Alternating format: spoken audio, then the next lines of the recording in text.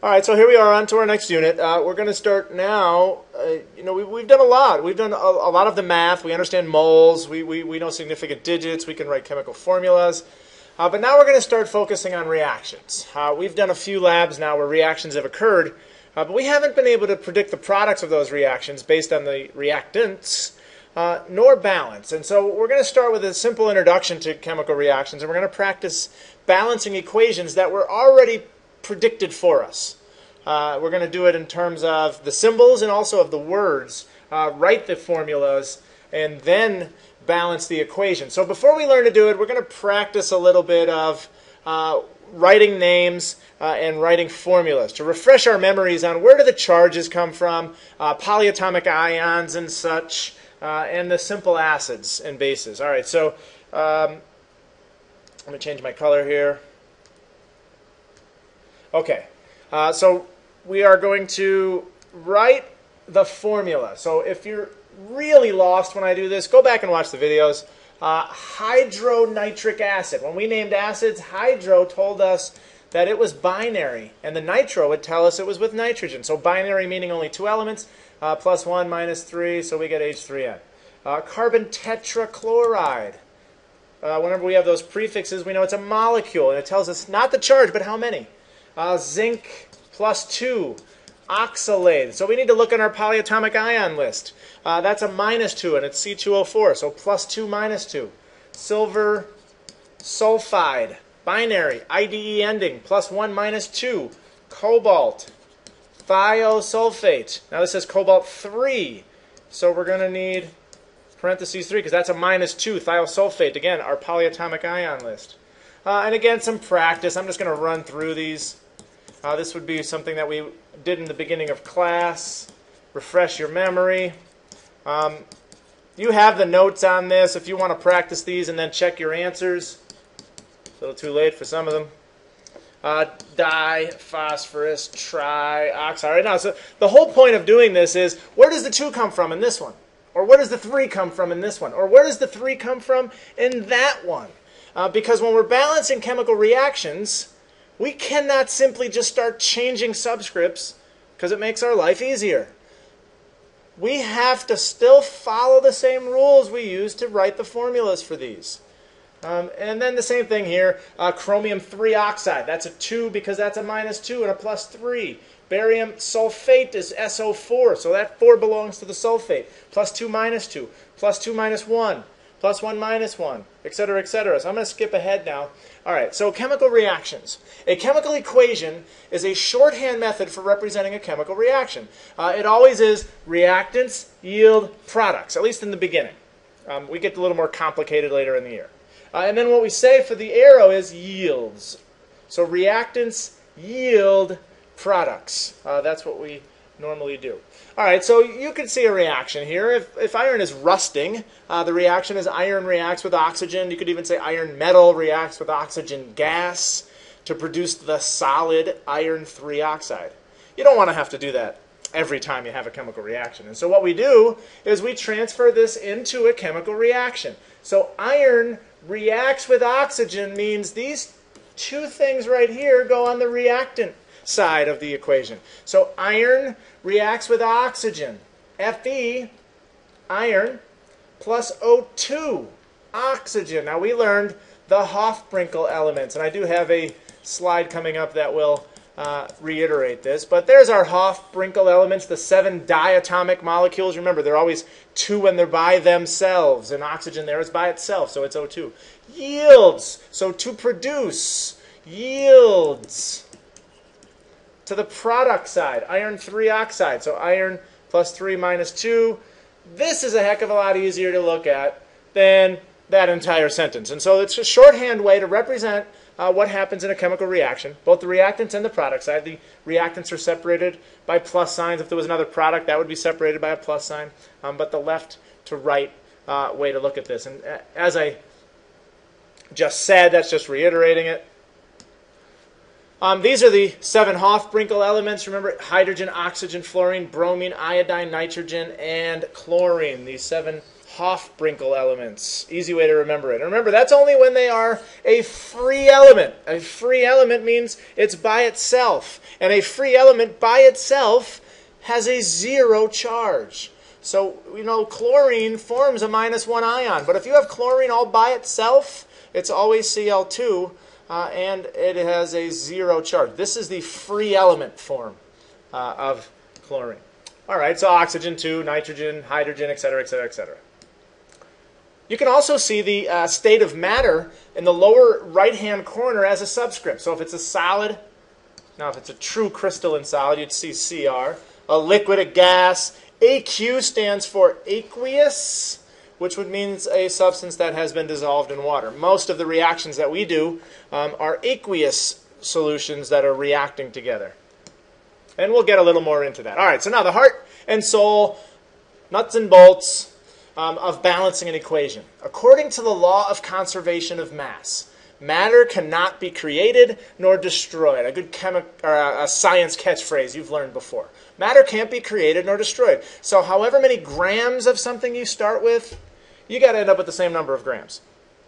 Or the number of atoms you start with, you have to end up with the same number of atoms. Now, it could get rearranged, and that's what a chemical reaction is all about. That means in a chemical equation, you have to have the same number of each element on both sides of the equation. So we're talking on the right hand and on the left hand, the reactants and the product side.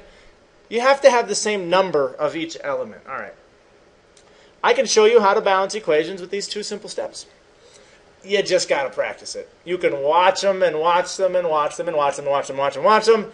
But until you balance some equations on your own and you figure it out, the trial and error associated with it, or the sort of educated trial and error associated with it, you're not going to get any better at them. So here's the two steps. First thing to do, determine how many of each element are on both sides of the equation. Use a pencil, because you're going to have to erase at times. Or scribble it out and rewrite it. It's easy for me to hear it on the board because I can just erase my pretend ink. Number 2, you may only add coefficients to balance the equation. So you can only add coefficients in front of the substances. You may never, you can see I have it capitalized, underlined, bold print, a bunch of exclamation points. You can never change subscripts to balance an equation. That goes back to what I just practiced there in the beginning. When we write the formula for barium sulfate, those subscripts mean something. Fe2O3, those subscripts mean something. You can't just change them because it makes balancing the equation easier. Okay, here we go. All right, so our first one, there it is. Iron plus oxygen yields iron 3 oxide. So here's what I like to do. At the arrow, I like to draw a line down. And then I start from left to right, and I count how many I have of each element, and I write it down. So I have 1 Fe, and I have 2 O's on the left-hand side. Now, on the right-hand side, I like to keep it in the same order that I wrote it on the left-hand side. So it may not be in the same order over here, but I like to keep it the same so that I can just refer straight across. And over here, I have 2 Fe's, and I have 3 oxygens. So that is an unbalanced chemical reaction. If we left it this way and said it was correct, that means we had 1 iron to start with, but now we have 2. So we've created an iron. 2 oxygens becoming 3. We've created an oxygen, and that's not possible. The law of conservation of mass, again, matter cannot be created nor destroyed. So in this unbalanced form, we got to fix it. So we got to fix it. It's not correct.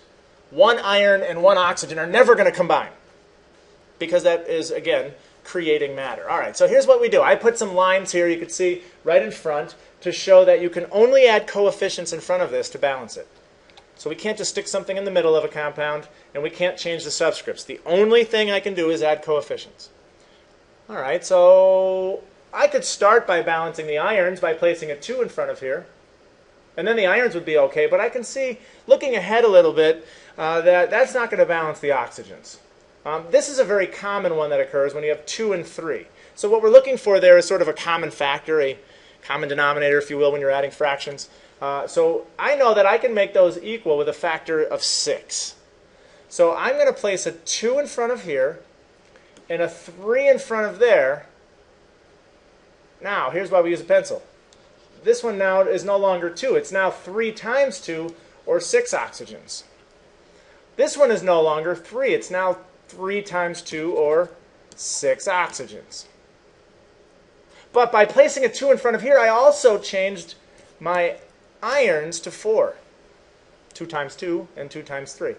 So my oxygens are now balanced, but my irons aren't. So I got to work. So I had to start here. Then I had to go to this side. Now I got to go back to that side. And that's what I mean by trial and error. And the more of these you do, you'll get better. So now I can see that if I place a 4 there in front of that, that gives me 4 irons. I now have 4 irons and 6 oxygens on both sides of this equation. So that is the balanced reaction that occurs. So though we were very simply saying iron reacts with oxygen to produce iron-3 oxide, we could now be more specific and say it takes 4 irons, or even more specific than that, it takes 4 moles of iron to react with 3 moles of oxygen to make 2 moles of iron-3 oxide. So that's how that reaction will occur when it is in nature and when it occurs in reality, because now it's balanced. All right, next one. A much easier one here. I probably should start with this one, but again, I'm going to draw a line down. I'm going to say I have 1 mg and 2 O's. On this side, I have 1 mg and only 1 O. So again, not a balanced reaction. So I put a 2 there, and that gives me 2 O's. It also gives me 2 mg's. So now I got to work my way back over here. Well, my O's are good, but now I need a 2 here to give me 2 mg's. And my equation is now balanced. Ta-da! Congratulations. Next one. Whenever possible, balance oxygen last and hydrogen second to last. I'm going to harp on that while we're balancing these and while we're improving and getting better at it. That's something that I'm going to continue to say. On the more difficult ones, leave oxygen for last. A lot of times it will work itself out. And then hydrogen right before it, if possible. Sometimes you can't. The other thing is treat polyatomic ions as a unit rather than separating it into its elements. But that only works if it is not split apart on the other side. And I'll show you an example of that too. Here's an example of that. So now if I wanted to count this, I could say I have 1 Na, 1 N, 3 plus 12 is 15 O's, 2 aluminums, and 3 sulfurs. So that's separating everything out. But I'm not going to do that because what I recognize is I see that I have a nitrate, an NO3, and it stays NO3 on this side. So instead of separating that, I'm going to say I have 1 NO3. And then I can see that SO4 stays SO4. So I'm going to say I have 2 ALs and 3 SO4s. So now on this side I have 2 sodiums. I like, again, to go in the same order, so I'm going to look at the nitrates. I have 3 nitrates, 1 aluminum, and 1 sulfate. All right, so let's see where we can go. We got to kind of pick the right one. And scanning and looking at this, and again, you could just jump in blindly with both feet and maybe get lucky starting with the right one. But I'm going to look ahead, and I see I have 1 nitrate on this side, and I have 3 nitrates on that side. But if I place a 3 in front of here, that's going to give me 3 sodiums, and I'm not going to be able to balance that with the 2 sodiums over here. So I'm going to start with aluminum. Again, that's just sort of an educated trial and error, looking ahead a little bit. So by starting with aluminum, I'm going to place a 2 in front of the aluminum nitrate. Now that changes the aluminum to 2, and it changes the nitrates to 2 times 3, which is 6. So now my aluminums are good, so now I'm going to work my way back over here, and I'm going to balance these nitrates. So now I'm going to balance the nitrates by placing a 6 in front of there. That gives me 6 nitrates. But it also gives me 6 sodiums. So then again, I'm going to work my way back over here now and fix my sodiums by placing a 3 there. That gives me 6 sodiums. It also gives me 3 sulfates. I put them over there. I'll put them over here. And I can see that I have, once again, balanced the reaction. Okay, so let's count them again. Now, we don't have polyatomic ions this time, so I can't just, keep the oxygens together. So let me show you how you count this one. So we have 2 O's, 1 carbon, 2 sulfurs. I have, again, I like to go in the same order. So now oxygens, I have 2 plus 2 is 4 oxygens. So that's, they're on the product side, so I have 4. Even though they're not together, I have 4 total. I have 1 carbon. Oops, I'm trying to keep those in the same. I keep messing it up. 1 carbon, and 1 sulfur. So you can see I'm not balanced. And again, I want to keep oxygen last if I can, because like I said, oftentimes it will work itself out. So with that in mind, I'm going to start right here with the 2 in front of the sulfur, so that the sulfur is balanced. So there's a 2.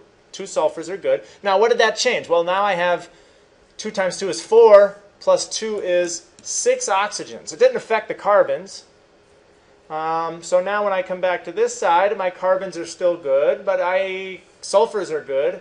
I need to place a 3 here, and that will give me 6 oxygens, and I am balanced. Now, the way you would read this out to your teacher is, you say 3 O2, 1 CS2, 1 CO2, and 2 SO2. So the way you would normally say it is the coefficients are 3, 1, 1, 2. Now, if you ended up with 6, 2, 2, and 4, that would be balanced, but you can see those coefficients can all be reduced, and so we'd end up with the same 3, 1, 1, and 2. So the mole ratios, if you will, when we start doing stoichiometry again, it's a 3 to 1, or it's a 6 to 2, or it's a 9 to 3, and so the math works out the same. All right, so one more here, or a few more here. 2 AGs, 1 O, 1 AG, 2 O's.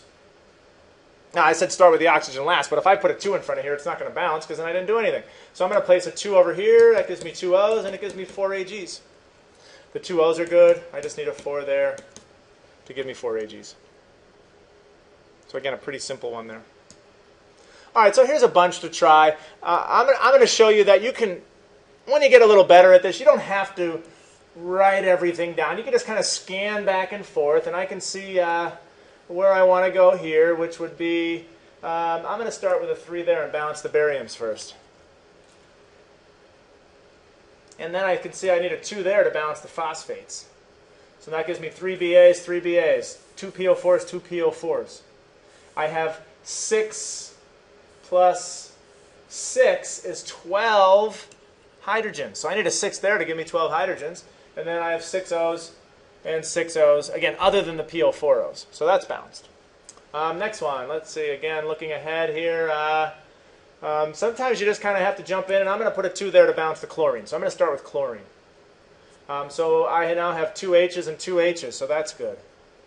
I have 1 Ca and 1 Ca, that's good. I have 1 C and 1 C. Now this is a case where you can't keep carbonate the same because there's no carbonate kept over here. It's split. So 1 carbon and 1 carbon. All right, now for the oxygens. They're usually the killer. I have 3 O's and I have 3 O's, so I'm balanced. So that one was a lot easier than it seemed at first.